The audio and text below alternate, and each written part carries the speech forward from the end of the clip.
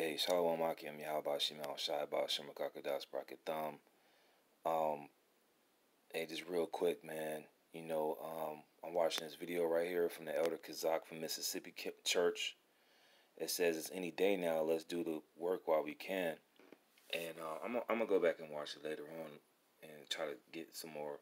But the spirit has hit me, man, because basically the elder was speaking on he went to Walmart and he went to Whole Foods and he went to like Kroger's or some other store in his area, and he noticed that the shelves is empty, no toilet paper, no water, and I experienced the same thing today.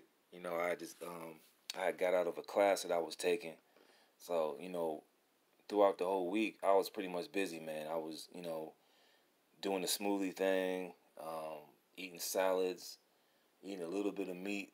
It's the Feast of Unleavened Bread right now, so I sure as hell ain't going to go get no Five Guys burger or something like that. You know what I'm saying? But the point is, my refrigerator was a little empty, so I was like, well, I need to go to the store, get a little something tonight, get my little daily bread. You feel me? So I went to Kroger.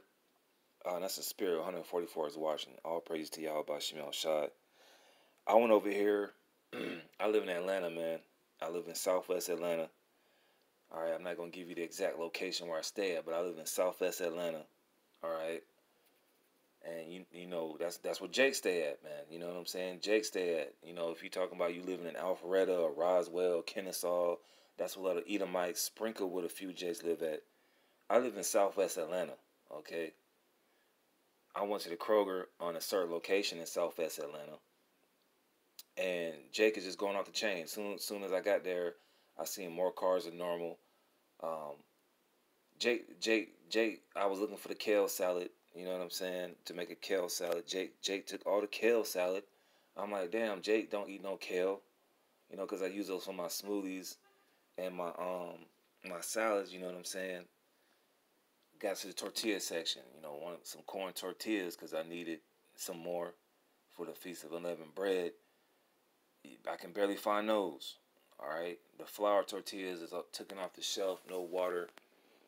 All the diapers and toilet papers off the shelf, man. So that's what the elder was speaking on. But the point is, don't panic. And the captain from our camp, Abba Baja, did a lesson on that, on basically don't panic, because that's based off of a deity back in the Greek Roman world. And when you panic, man, you were basically giving reverence to another power, man.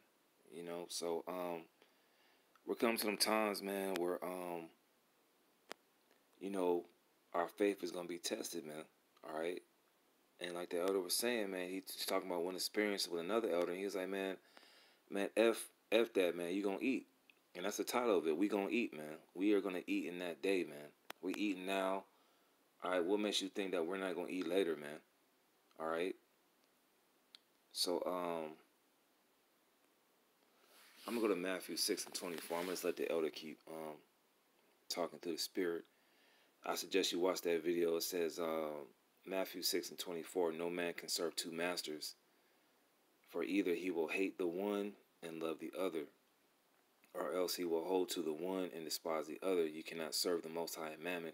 And you're starting to see that with these celebrities, man. They've already canceled the NBA, the Major League Baseball, the NHL, Major League Soccer, and all these celebrities that serve money.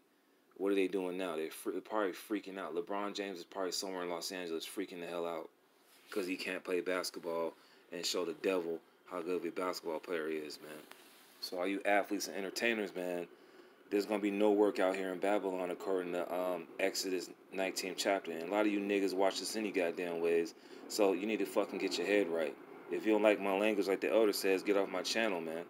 But a lot of you fucking niggas in the entertainment world, you watch our videos, and then you mock us and you don't take into consideration.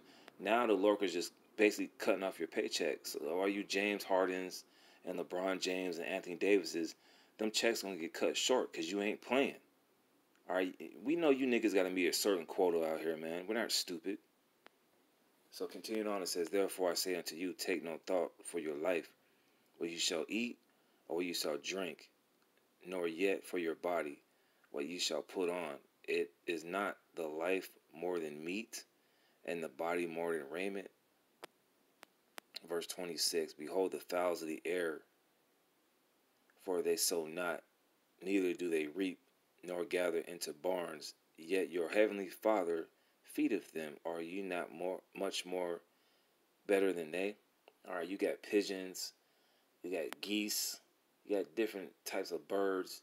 Hell, even the eagle knows he's going to eat on a particular day. He doesn't know the calendar. He doesn't know it's Friday, March 13th. All right.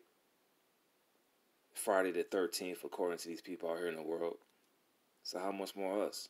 We're the ones that's in this faith, that's doing this for their families, for their children. How much more us, man, that's doing the work? It says, which of you by taking thought can add 1 cubit unto his stature? And why take ye thought for raiment? Consider the lilies of the field, how they grow, how they toil not, neither do they spin. And yet I say unto you, that even Solomon in all his glory was not arrayed like one of these. So even the richest man on the face of the earth was not arrayed like a lily. Wow. Verse 30, wherefore if the Most High shall clothe the grass of the field, which today is, and tomorrow is cast into the oven, shall he not much more clothe you, O ye of little faith? And that's what the elder was saying, man. And through the Spirit, you have to have a balance when it comes to this whole people going to the grocery store. Me, for example, I've been, I had to take care of some business, this week. And like I said, I haven't been eating on the run, but I had a little here and there. You know what I'm saying? I haven't exactly just gone to no fast food joint or nothing like that. I went to a restaurant here and there that served, food that had, unleavened bread or no yeast at all. But, personally, there has to be a balance because I'm looking at my refrigerator, there's nothing in there. So I had to go to Kroger today to get a little something, and I'm going to have to go to the store tomorrow to get a little something more. But I'm not finna sit out here and spend my whole paycheck on no food like these people out here. If you go to Kroger, man, and these people are freaking out, and our people don't know the dietary law. People out here buying shrimp, crab, and lobster, pork, shrimp, what I'm saying? All these abominable foods that you're not supposed to eat. And then the junk food that's just really toxic for you, top ramen noodles. That's not gonna save you in that day, man. All right, and I just had a Jake outside of my neighborhood trying to sell me crab legs for $70, man. All right, that's not how you're gonna get by eating abominable foods, man. All right, but there is a balance, man. You have to know if you have to go to the store. The elder was saying you gotta live. You know what I'm saying? But the whole point is not to just go overboard with it. So you can't just be like, oh, we need to prep for in the next 8 months.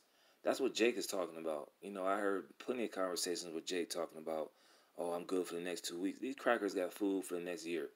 All right, and most of that is for the elect. If it's not abominable food that these Edomites and these preppers have in these storehouses, it's for the elect, man, in that day, man. All right, not you crackers, man. Not you goddamn devils, you Edomites. All right, it's for the elect, man. So you gotta have balance with that. You can't just be sitting here trying to just buy a month's worth of food, man. All right, you gotta have some faith, man. Verse 31, therefore take no thought, saying, what shall we eat, or what shall we drink, or wherewith shall we be clothed? For after all these things do the Gentiles seek, for your heavenly Father knoweth that ye have need of all these things. And the Gentiles, which are the heathens, okay, in this particular chapter, all right, that the Edomites are prepping, getting ready the next so-called year. They're prepping. They got underground bunkers, so to speak. And I read a report that a lot of these underground bunker guys, these preppers, they weren't even prepared for the coronavirus. So, hey, that's the Lord putting a twist on the planet Earth right now, man. All right, the Lord is pulling the okie doke on you guys that thought it was cool to just prep for all hell breaking loose. You didn't prep for the coronavirus, bro. All right, verse 33, but seek ye first the kingdom of the Most High and his righteousness, unto all these things, and all these things shall be added unto you. All right, so we don't have to worry about that, man. you don't know how the Lord is gonna play this thing out, man. We don't know the day or the hour. We're hastening the day, but who's to say the next 2 weeks? You know what I'm saying? It'll be good. It'll be good to go to the store and everything's on shelf, and all these people don't even consider what happened 2 weeks ago, because that's what happens in America. You know, people was bitching over Kobe Bryant dying. Now it's the coronavirus. You know, first it was the coronavirus, then Kobe Bryant dying, now the coronavirus. Who's to say? You know, last year around this time it was the government shutdown, and these people the Lord allowed these Edomites to shut the government back up. I mean, shut the government back open. They're allowed to open back up, and these jakes got more proud. So who's to say? We don't know the day or the hour, but this prophecy is beautiful, man. Who's to say that the Lord won't stop this coronavirus in the next month, 2 months, 3 months, and all this hysteria and panic will be over? But Jake could go back to being proud, man. All right, and these Edomites, man. Just how like in Exodus 9th chapter, how the Lord brought plagues upon Egypt, and Pharaoh got more proud after the plagues, man. So I wouldn't be surprised if the Lord just send this coronavirus for the next 2-3 months, and then it's a so-called cure for it, or everything goes back to normal, and more you people get proud. Okay. But us in the know-how, we know what's going down. We know the setup, man. All right, so we just got to keep doing the work, man, because you know there's going to be a large gathering that's going to believe, man. All right, we have to be ready for that. All right, and what man, that's the spirit, man. What did Yahweh Shai saying? Yahweh Shai say in John? Let me get this right quick. John 14. John 14 and 12. Verily, verily, I say unto you, he that believeth on me, the works that I do shall he do also, and greater works than shall these he do, because I go unto my Father. So who's to say Yahweh Shai fed a great multitude with a few loaves of fish and bread? So the Lord said, let me read that again. John 14 and 12. Verily, verily, truly, truly, I say unto you, he that believeth on me. And you got a little Israel. You got a lot of. Let me just say this, man. I was on my day-to-day. I was watching a few videos, and you know this Israelite gimmicks are still making rap songs in the time of this coronavirus. It goes to show you're not spiritually discerning in the times that we in, man. You got people in the world that's preparing themselves, but you got Israelite camps still making rap videos. All right, all right. It says, verily, verily, I say unto you, he that believeth on me, the works that I do shall he do also, and greater works than these shall he do, because I go unto my Father. And the only ones that's preaching his word is the men who have the gospel from the apostles and elders of Great Millstone on down. All right, and like I said, a lot of these Israelite camps, they don't believe in Yahweh Shai. They just say Yahweh. All right, they don't believe in Yahweh Shai. Yahweh Shai is the reason why you're breathing right now. Okay, through his Father Yahweh. We can't go to Yahweh. We go through Yahweh Shai, man. He's the door. So if you believe in Yahweh Shai, and yes, we worship Yahweh Shai, he said that we're going to be doing greater works. So who knows if this coronavirus does go even further and there's no food out here, we're going to be doing miracles to provide food for those who believe. All right? That's the type of faith that you got to believe, and the type of scenarios you got to put in your head as these days draw near. All right? So I'm going to go to Isaiah. I'm going to just try to close it out. The Spirit got me reading the scripture. That's what it is, man. But I'm trying to close out on Isaiah 65, all right? And I'm going to just go back and watch this video. I would suggest y'all brothers go back and watch this from the elder. You know, sometimes he be coming with these late night, burning the midnight oil, man. I noticed the elder be coming with these late night lessons, 1, 2, 3, 4, 5 in the morning, man. This elder be on fire, man. I mean, he's always on fire, man, but he be coming with them late night lessons, you know what I'm saying? And it's like, damn, the spirit is hitting this elder right here, man.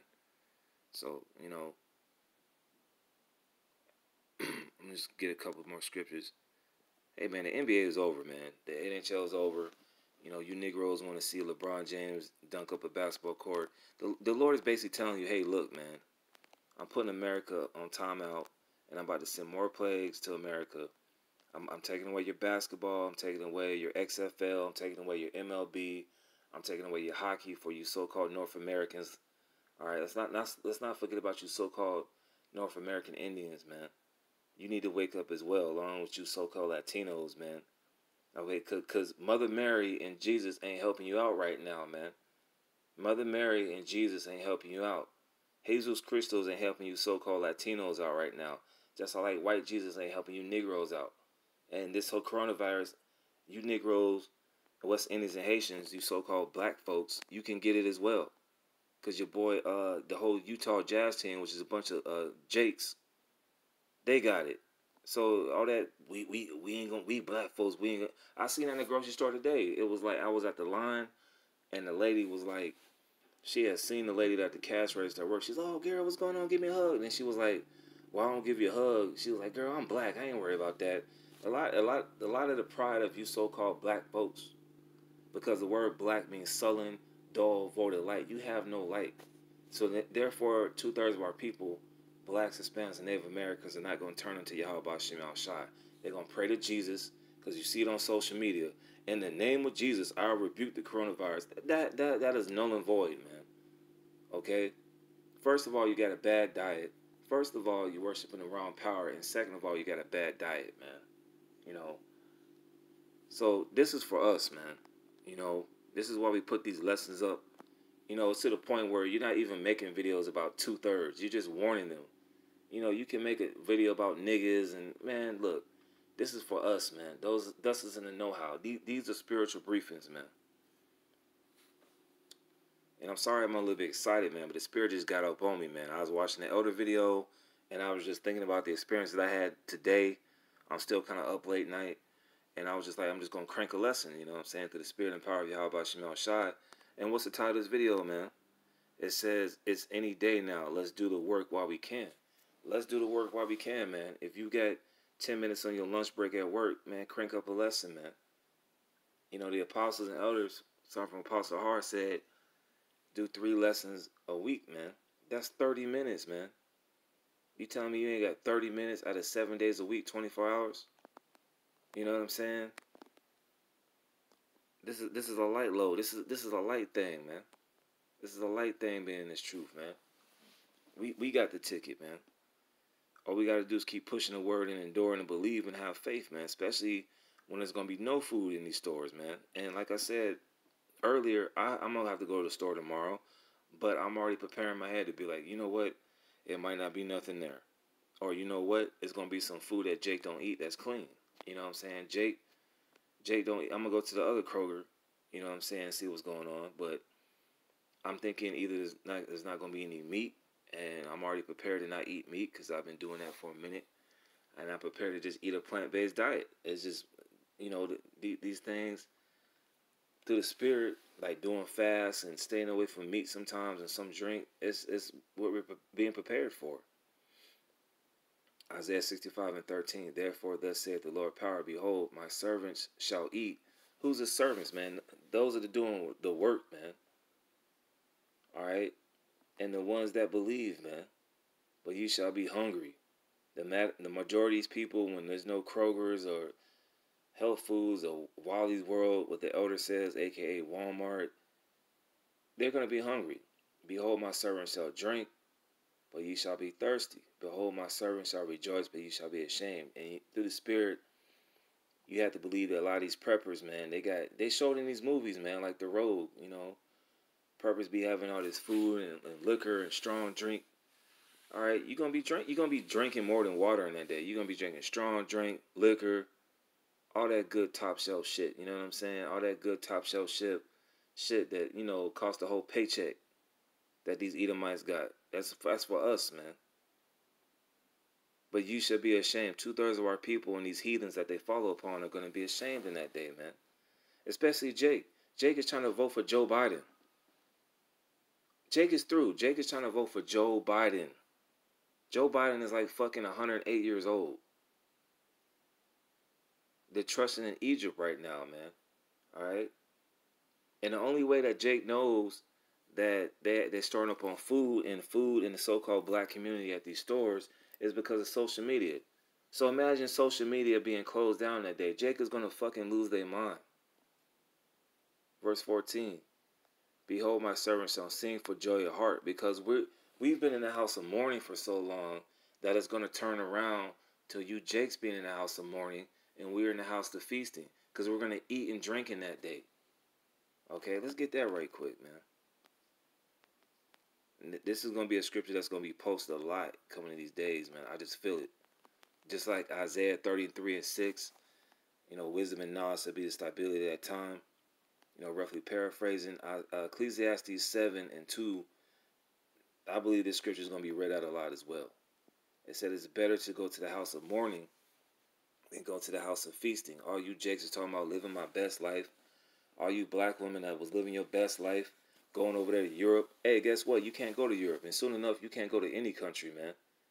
So you black women out here, you Hispanic women, you Edomite women that are selling International Women's Month, you're sadly mistaken, man, because that Queen of Heaven feminism spirit is leading you to panic like the next man out here. It is better to go to the house of mourning than go to the house of feasting, for that is the end of all men, and the living will lay it to his heart. Because we're in the house of mourning. We know what's coming, but soon enough, when all these perils come and we're eating, we're going to be joyful of heart, like it says in Isaiah 65. We're going to be good, man. All right, so don't worry about a few shelves being empty at Kroger. What happens when there's no food out here and you're in a bunker and your whole family eating good? All right, or you with another brother and y'all straight.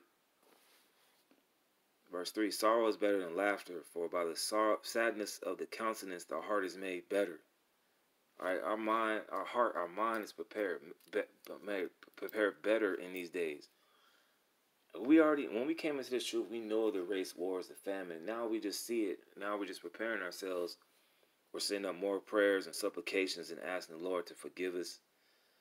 We're rehearsing the righteous acts to the best of our ability, keeping the laws to the best of our ability. But what is Jake doing, man? Jake is getting more proud and trying to sell you crab and shrimp off the back of his truck. So back to Isaiah 65. I'm just going to close it on now.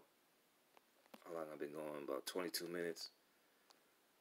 And, a lot of you Jakes, man, now that the NBA, you can't watch LeBron and AD or who the hell his name is, Kawhi Leonard,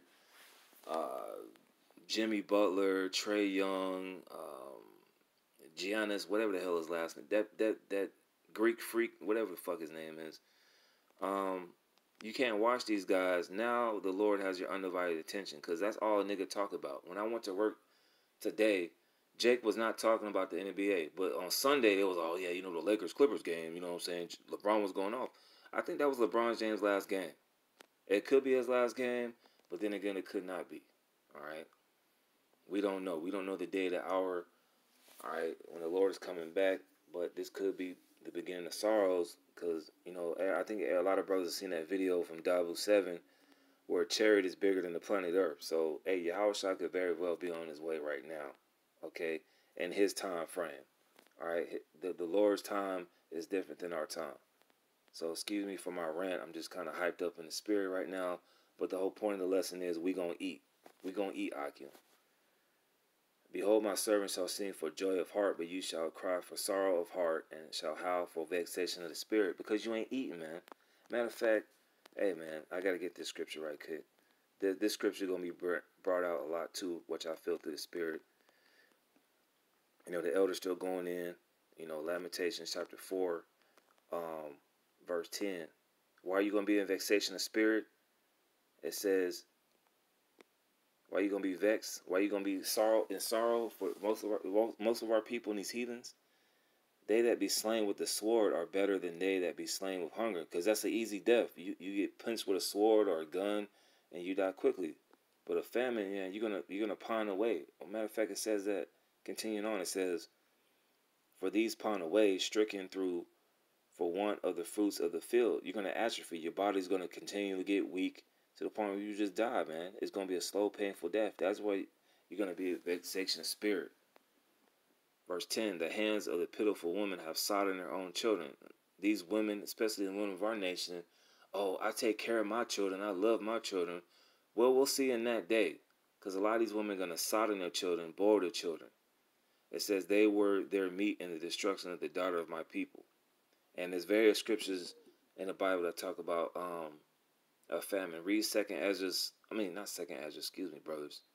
Read 2 Kings, the 6th chapter, man. So, hey, man, that's basically it, man. We gonna eat in that day, man. All right, we coming to them times, man. Faith gotta be on the thou wow, as Jake say out here, man. You know, don't let these situations that you see people panicking out doesn't give you the excuse to panic out and freak out. All right, we've been rehearsing the righteous acts. We've been doing the work for the 1/3 men, women, and children who believe. You've been getting these precepts. You've been changing your life. You know what I'm saying? Because everybody's not a prophet. But we've been doing the things that's required, and we've been asking the Most High for mercy, man. So we're going to be good in that day. So with that, hey, Shalom, Akim.